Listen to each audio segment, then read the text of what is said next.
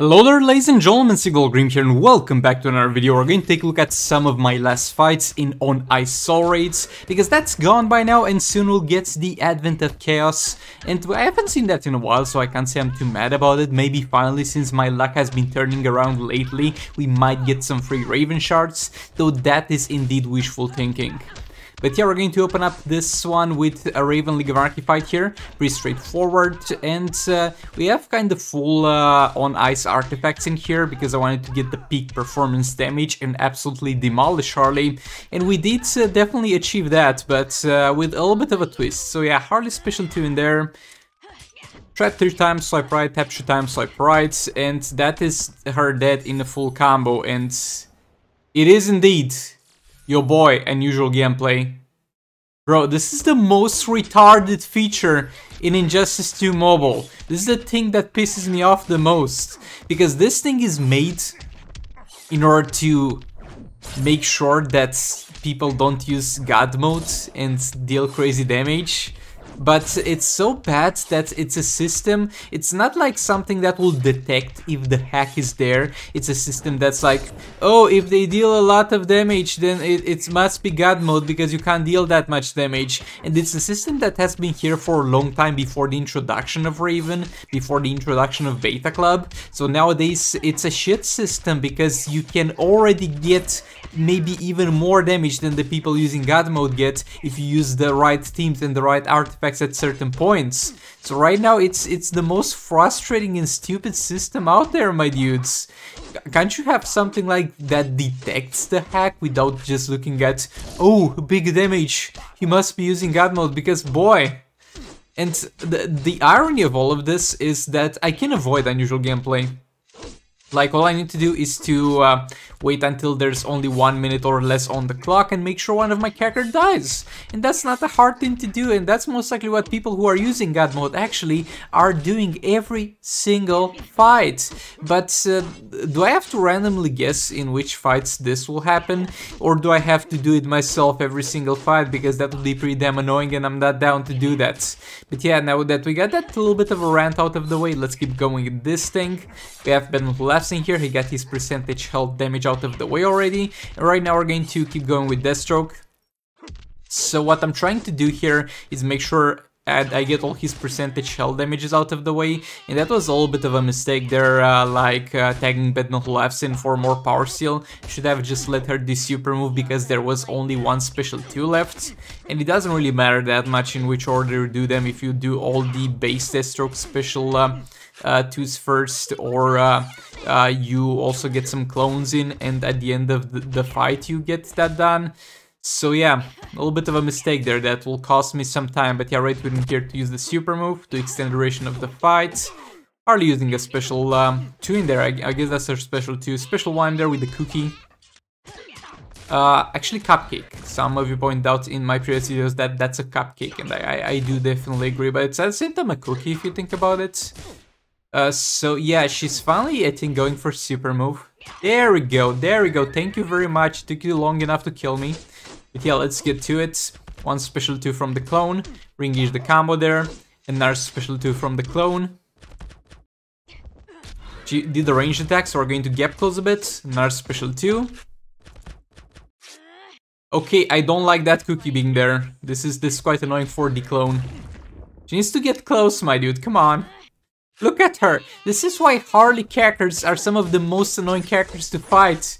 Because of those cupcakes that they live on the ground, and you have 2 choices. You can either back off and wait for that to expire, and in the meantime she might put up another one, or the other option is to just go through it and have either your abilities disabled or have your power drained.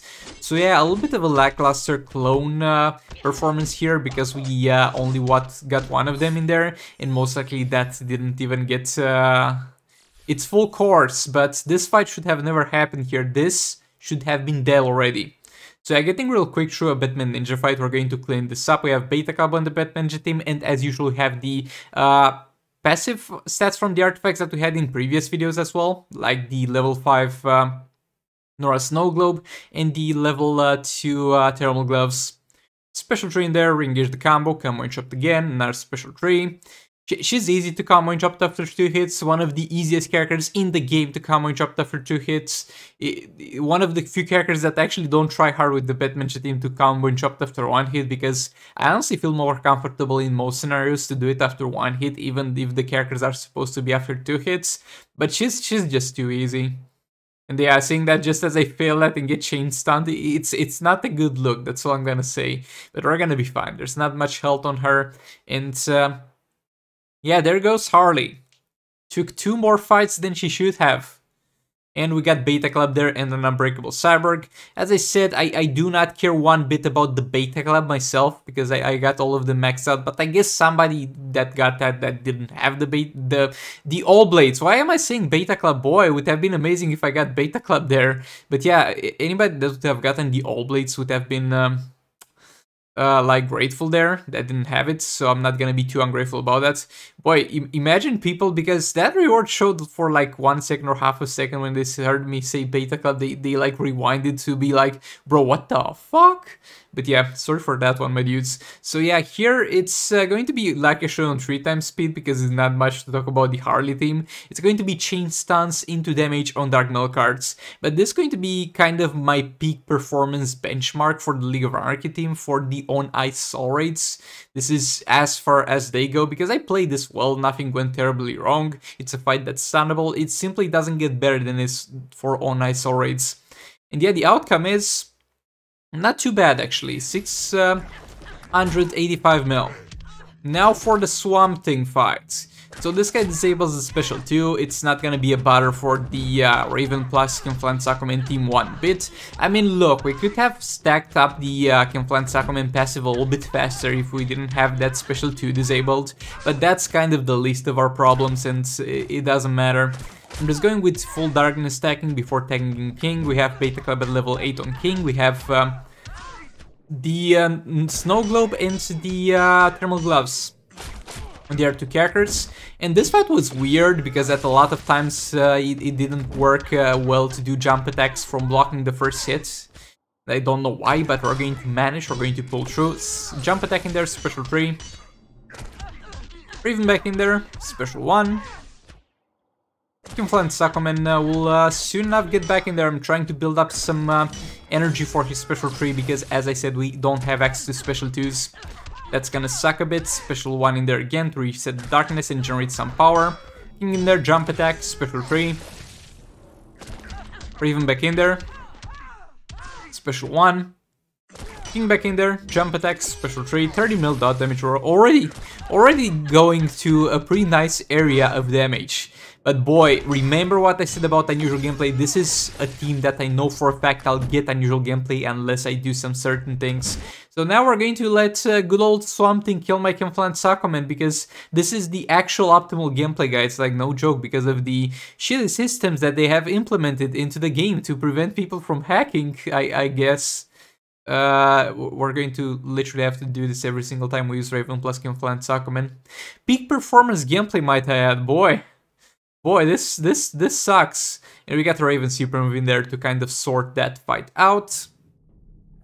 Now we're going to do the Deathstroke button left team on Vixen and try to get her as damaged as possible. Or afterwards to do a little bit of a cleanup. And Benoit Labs had a lot of trouble chaining his special 1 into a swipe against this fight. I don't know what's the deal, but like every single time she actually blocked that. Or almost every single time. Look again, and even did a hit on the air. Because the controls don't respond well anymore from any Joker character chain from a special. Okay, we're going to combo interrupt her in the corner here. Combo interrupt again. Combo interrupt again. And do a super move here to make sure that we get all the percentage health damages out of the way. And yeah, they are out of the way, there was none left actually. But yet again, it's always worth doing the super move after you get out of your first final form just to vibe check that, especially if you're using this team, because Deathstroke can build power for himself. This man has absolutely no trouble building up power for himself, so you're not gonna miss that energy. Better safe than sorry. Another special 2 in there. Combo interrupting, actually not combo interrupting, I'm yet again stealing some energy from her to make sure that she gets super move available to try and kill us after we have gotten all the percentage hull damage out of the way. Or more of it at the very least. Our special 2 in there. Here we're going to tank super move. Oh boy, this is gonna take a while, my dudes. That did not go well. That did not go as planned. And that special 2 was actually the last percentage hull damage special 2 of Deathstroke. So, yeah, I'm not sure it was worth healing myself all the way to that point. But come on, Vixen, you can do it. We have faith in you. You can actually kill a character. You get yourself a power boost, so that's great. You're going to generate power faster. Oh no, that's already gone. Please use the special 2 at the very least. Oh boy, we're in luck. She's going for a special 3. There we go. Almost killed me. Nice. Well done. Well done. And yeah, perfect. Perfect tagging from for the clone. I mean, not really perfect because ideally we want him to be as close to the right corner as possible. But it's gonna do. It's gonna be fine. Now special 2 in there. Just pushing her further and further. She does lots of swipe attacks towards me, and that's great because the AI doesn't use special after swipe attacks. The AI messed up a bit there. My bad, my bad. But nevertheless, we're going to re-engage the combo. Another special 2 in there. Re-engage the combo yet again. Into another special 2. Combo and chop there. We pinned her to a corner, so it's going to be far easier from here, though we're gonna heavily struggle with power generation though, and I don't think the second clone is actually going to make an appearance here. Or is it? Yeah, it actually is, because I figured that I might get a little bit more energy from tagging Deathstroke back in. But he takes too much to die actually, so maybe staying with that clone would have allowed me to do one additional special 2 compared to how many I've done in this. But yeah, it is what it is. Clone back in there, special 2. And that's gonna be about it for this one. Just don't find the time to do all the percentage hull damages out of the way. Just because they don't deal damage to kill me fast enough. Boy, talk about first world problems here. Okay, so look. This was in my last 3 fights. Usually you don't want to use this team, because if you use the Batman Ninja team and the Brainiac with whatever else you want to use them separately, then you're going to overall get far more damage. But if you have a limited amount of fights, actually, this is the only team in my roster except for Raven plus something else that can actually one-shot this high health of a fight. And yeah, nowadays we have Mr. Freeze. Mr. Freeze is definitely a thing. And Mr. Freeze can deal some pounding and one-shot stuff easily with Brainiac, but you need to have a little bit of a higher star rating Mr. Freeze. My Mr. Freeze at 3 stars has gotten me at peak performance, I think around 600 to 500 to 600 mil damage. And that's definitely not something to laugh at, and it's definitely using him separately and the Batman team separately. But when there's just 3 fights available, we might as well go for peak performance here and get out of the way the thing that can deal the most damage. So what's the idea of this team? So we have the Beta Club on Grodd here, and he's going to have the lethal from Brainiac, and on top of that he's going to stack the lethal from the Batman Ninja Robin passive. So overall he's going to have a humongous amount of lethal attack damage, and that's going to result in some pretty good Beta Club dot values. I'm doing the infinite combo currently, but I might swap to normal combo interruption, because I feel like by doing the infinite combo we're actually doing less hits, and it's quite safe to do the combo interruption here with Grodd, because if anything happens and we fail it, we can just shield it away. And yeah, the dot values are kind of increasing because we hit more often and we stack more lethal attack damage. We could have done super move, that would have definitely helped with the damage, but at the same time that would have dislodged us from the corner, and we don't really want that. It's good here. I want to sit here for a while, most likely until the fight ends. But yeah, all that being said, those were my last pips for the On Ice Soul raids. We'll be back for Advent of Chaos. Thank you so much for watching. If you enjoyed this video, make sure you like it, dislike it if you dislike it, subscribe for more content like this, let me know down below what you think about this team, and I'll hopefully see you all in the next one. Goodbye!